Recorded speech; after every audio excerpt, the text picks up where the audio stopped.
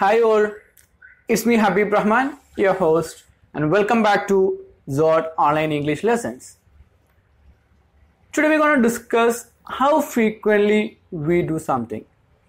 Most of the people find difficult how to ask and answer how frequently we do something. So let's look at how to ask questions or how to ask how frequently we do something. നിങ്ങൾ football കളിക്കുന്നത് പോലെ basketball കളിക്കാറുണ്ടോ? ഇല്ല അല്ലേ? പിന്നെ എന്തുകൊണ്ടാണ് മലയാളത്തിൽ നിന്ന് translate ചെയ്ത് ഇംഗ്ലീഷ് സംസാരിക്കാൻ ശ്രമിക്കുന്നത്? ഇനി മുതൽ നിങ്ങളും ശരിയായ രീതിയിൽ ഇംഗ്ലീഷ് സംസാരിച്ചു തുടങ്ങും ZodELP കോഴ്സിലൂടെ.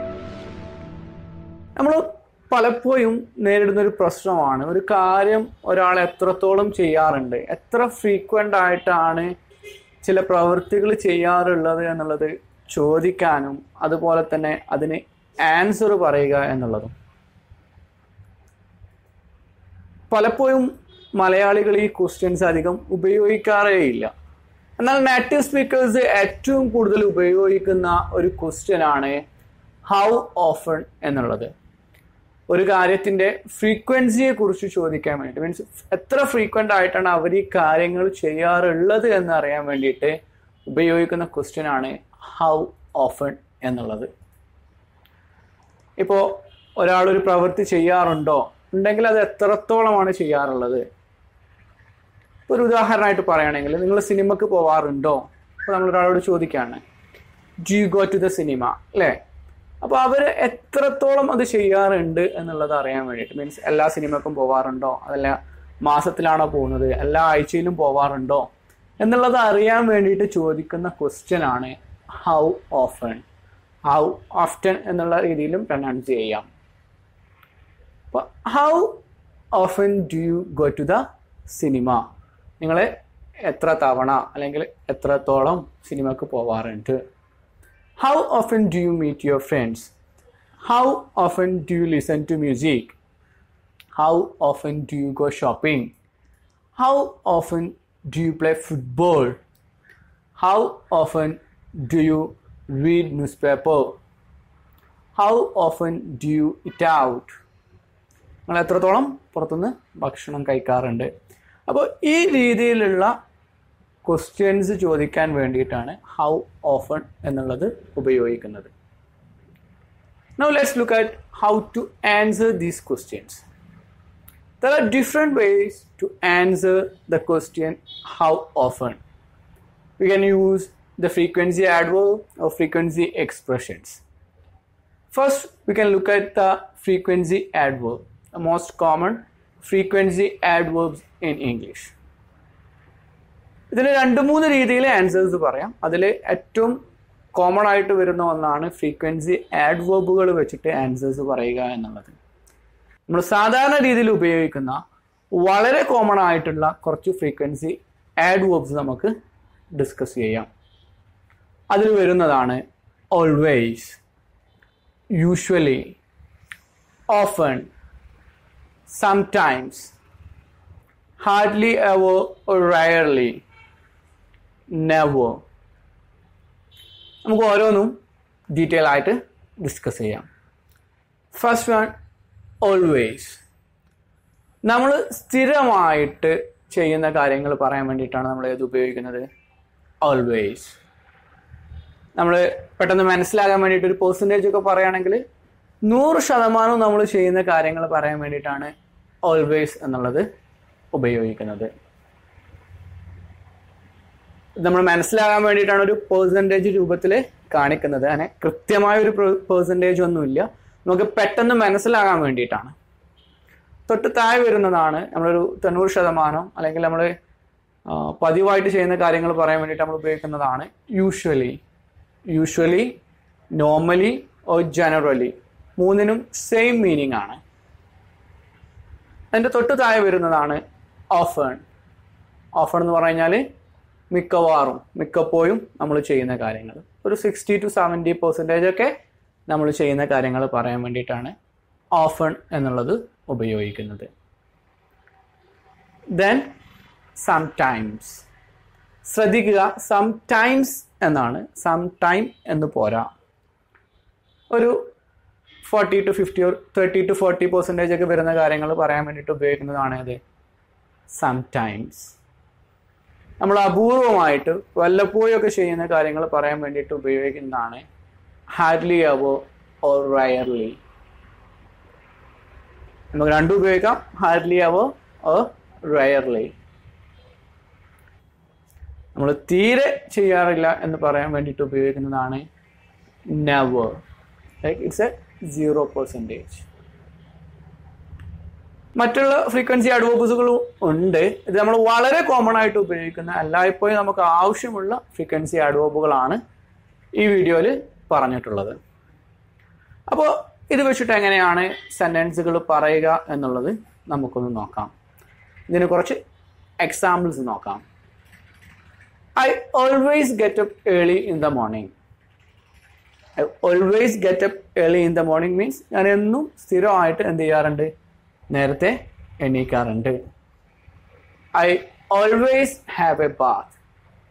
ഞാൻ എന്നും എന്ത് ചെയ്യാറുണ്ട്, കുളിക്കാറുണ്ട്. Do you always have a bath? Okay. Then പിന്നെ വരുന്നതാണ് usually. I usually have bath at home. ഞാൻ സാധാരണ എവിടുന്നാണ് കുളിക്കാറുള്ളത്, വീട്ടിൽ നിന്നാണ്.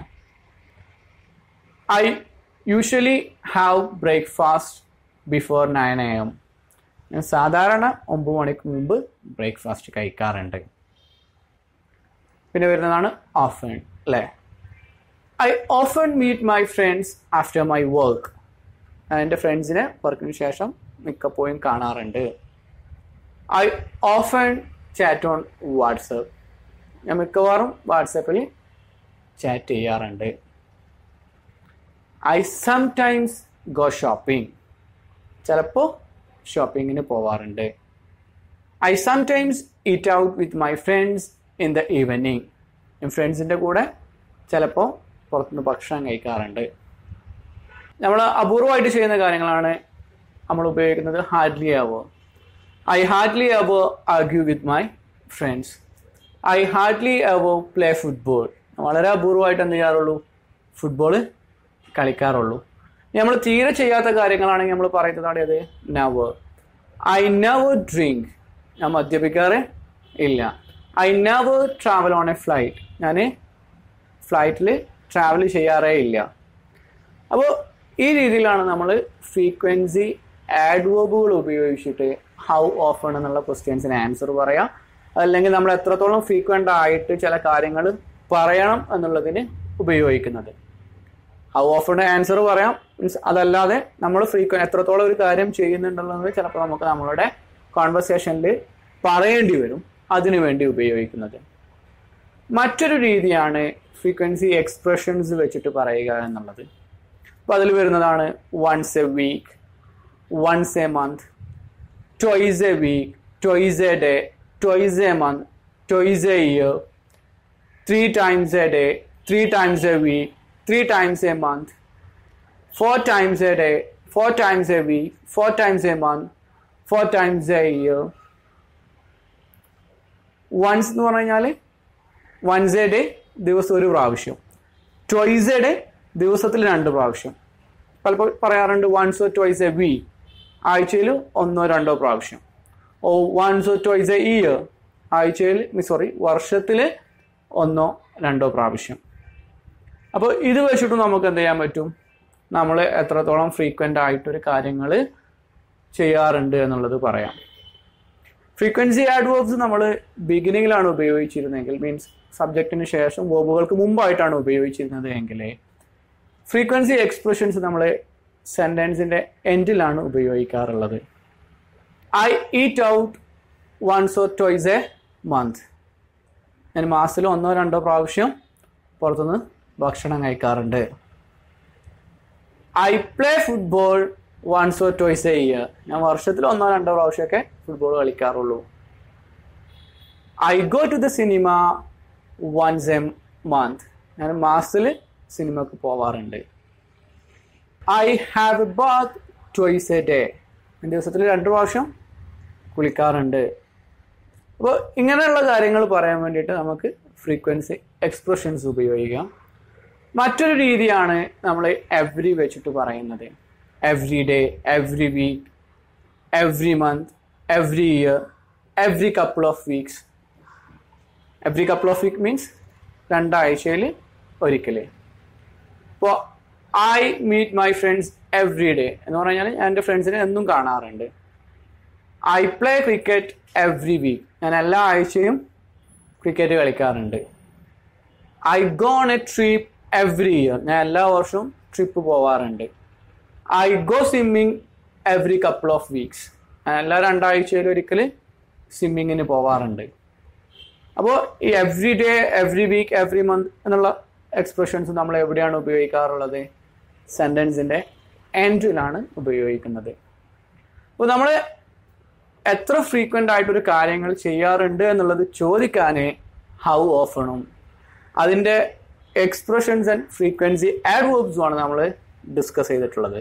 അപ്പോൾ ഈ വീഡിയോയെക്കുറിച്ചുള്ള നിങ്ങളുടെ അഭിപ്രായങ്ങളും നിർദ്ദേശങ്ങളും കമൻ്റായിട്ട് രേഖപ്പെടുത്തുക. ചാനൽ സബ്സ്ക്രൈബ് ചെയ്യാത്ത ആളുകളുണ്ടെങ്കിൽ ചാനൽ സബ്സ്ക്രൈബ് ചെയ്യുക, വീഡിയോ ലൈക്ക് ചെയ്യുക, ബെൽ ബട്ടൺ എനേബിൾ ചെയ്യുക. മറ്റൊരു വീഡിയോയുമായിട്ട് കാണുന്നത് വരെ ഗുഡ് ബൈ.